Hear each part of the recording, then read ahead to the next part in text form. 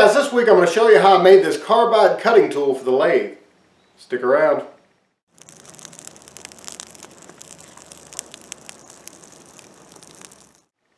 Hello and welcome to this week's edition of BS with AJ.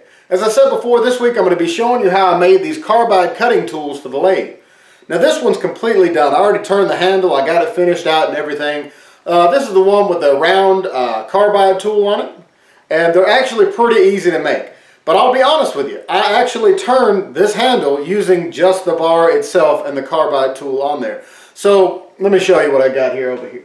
I actually made another one to put the square carbide tool on, and I used it just like this to be able to turn the handle for it. And I switched out the square for the round scraper and things like that.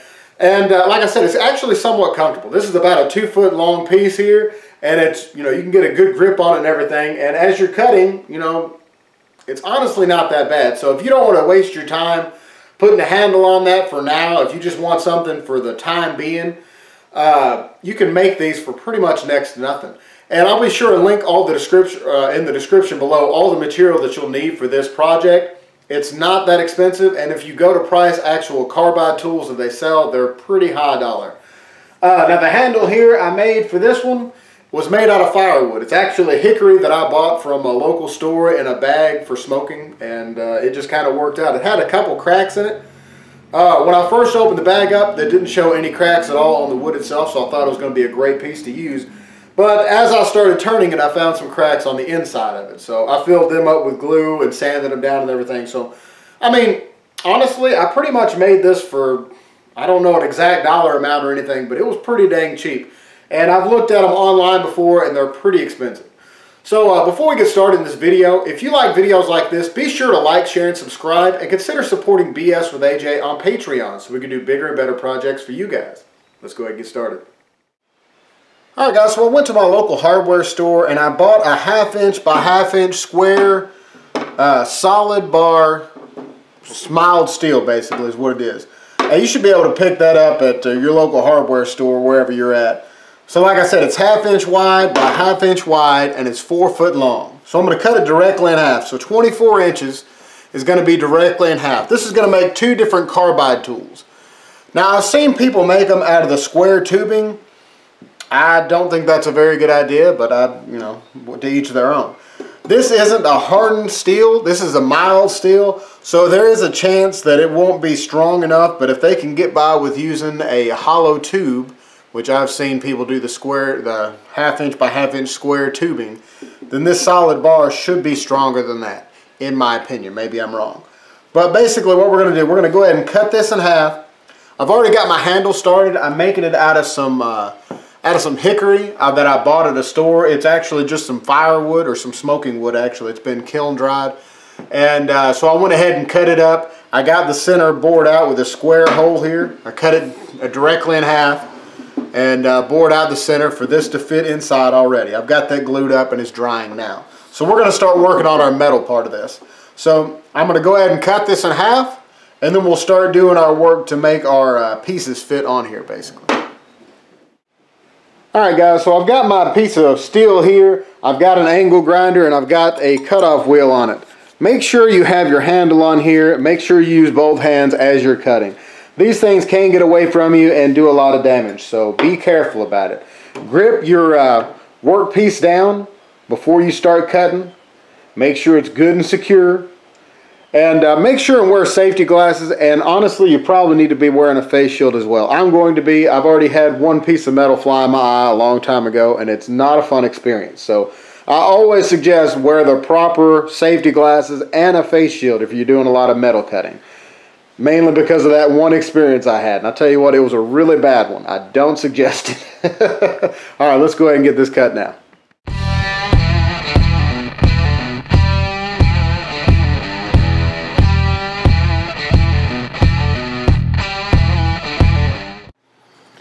Alright guys, I got my end cut down, and I went ahead and filed down these edges here, and I sanded it a little bit with some 80 grit sandpaper to make sure there's no sharp edges on this. Alright, now here comes the very precise part. So let's get our hardware set out. Alright guys, so let's go ahead and go over the hardware I got. I've got an 832 NC drill and tap set right here. And then we have our 832, they're flathead socket cap screws. So they're stainless steel. As you see here, they've kind of got a taper on the edge here, or on the head here. So that way it'll fit in these carbide sets here. They are let's see here, they are 3/8 of an inch long. They're stainless steel. I'll be sure and link all this in the description below so you know where to get this stuff. And then I've got two different types of carbide tools here. So I've got the round ones and I've got the square ones. And I think whenever I put this, wherever I end up putting it on the edge of this here, I should be able to interchange them if I want to. Alright, so there's the end. We already have rounded over and everything, and we're going to have this sitting pretty close to that edge. You don't want to be too close to it, but you want to be pretty close to that edge. So that way you can actually use that cutting edge. So you're going to definitely want to use a, you're definitely going to want to use a drill press for this. If you do it by hand when you're this close to the edge, your screw may or may not be in the right spot basically. You could lose a lot of strength that way. So do it however you want to, but I'm going to be using a drill press personally. You may want to start with a smaller bit and then move up to this one. So maybe use like an 1/8 inch pilot bit or something like that, or even smaller maybe a 1/16 of an inch, whatever you feel comfortable doing. But we're going to be using this drill and tap set that I bought. We're going to go ahead and go probably all the way through. That way if I want to flip it around, maybe I could do that. I'm not for sure on this. So I think that's the way we're probably going to do it though.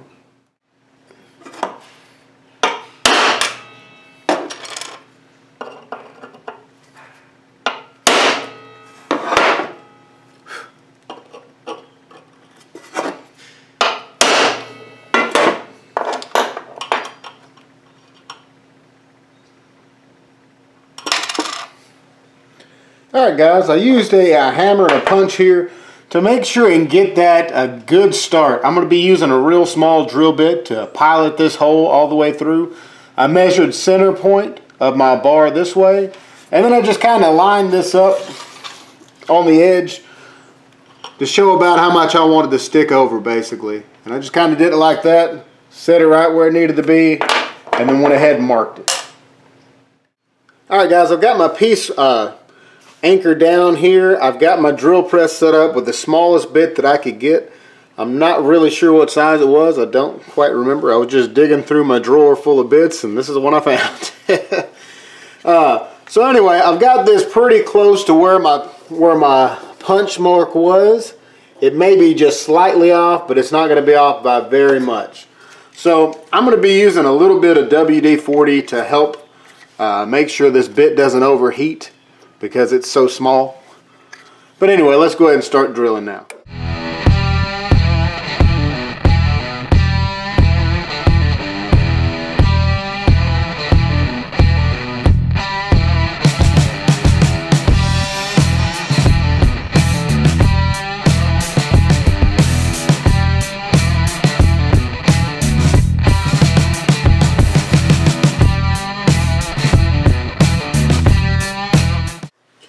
Alright, so we got our pilot bit all the way through now. That's good. Alright, now what we're going to do is go ahead and switch our bit out to the size we actually need to use here that came with our tap set. Alright guys, we got our bits changed out here. We're going to go ahead and use WD-40 on this one as well and go probably just as slow, if not a little slower. We're going to be trying to clean it off as often as we can because we don't want to mess up, excuse me, we don't want this hole to get crooked or anything like that. Because this is what's going to be holding on our carbide tool, and you know it needs to be good and secure. So let's go ahead and do that real slow like.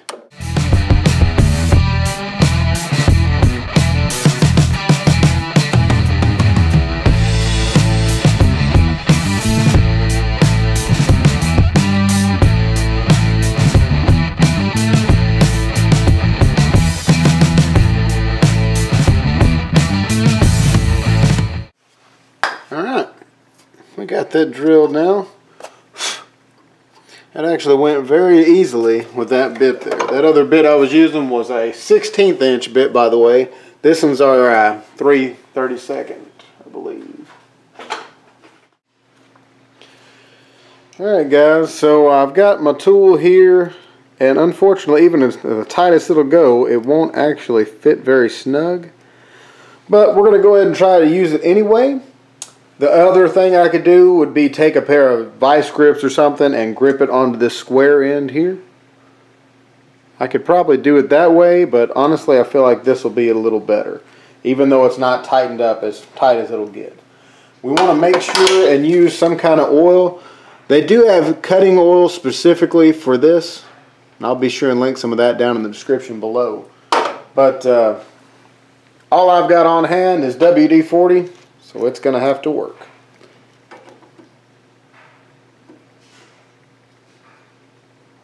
You want to do this nice and slow too.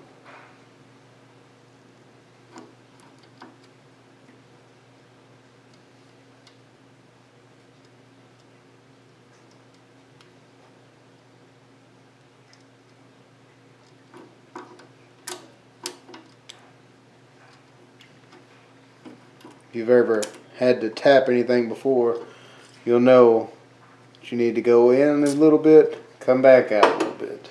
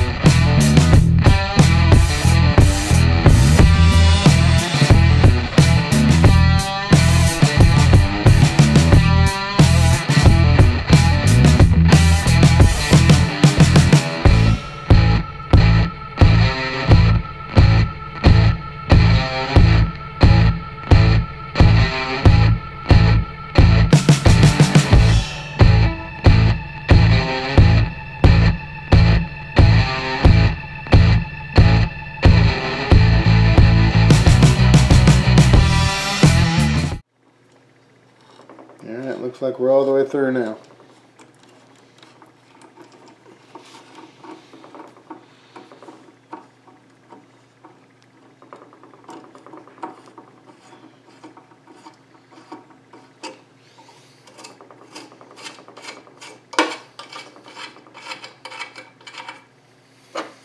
Spray some mist through there to clean the hole out.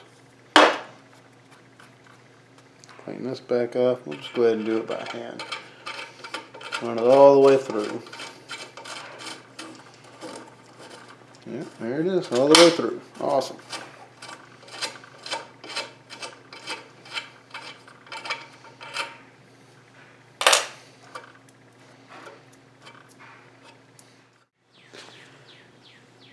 Alright, so we've got our bit here on this.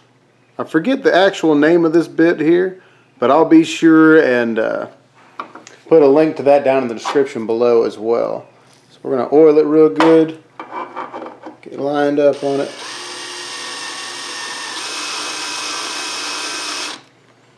We're just slowly going to do this because we don't want to mess up all the threads we just put in here.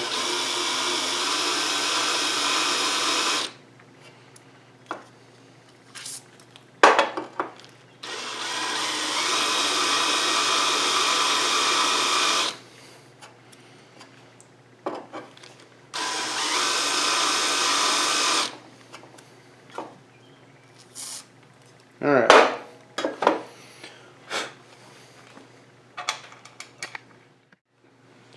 Let's go ahead and try to put this back in again.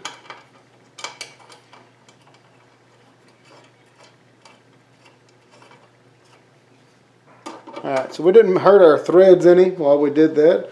Let's see if we went deep enough or not though. Alright, we got it good and tight.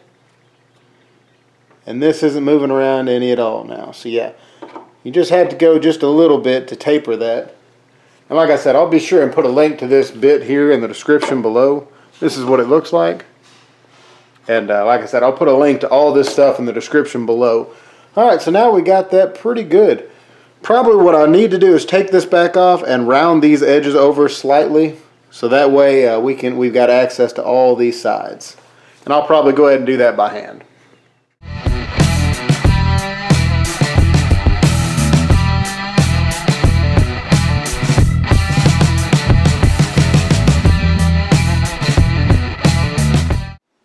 Alright guys, well that concludes all the metal work. I actually ended up getting a little tired of doing it by hand with the file, so I ended up getting my grinder and grinding it all down. I did that off camera because my camera kind of died on me. Sorry about that. Anyway, that's the end of this week's video. We're going to pick up part 2, working on the handle and putting it all together and everything next week. So if you enjoyed this video, be sure to like, share, and subscribe, and consider supporting BS with AJ on Patreon so we can do bigger and better projects for you guys. And I'll see you next week.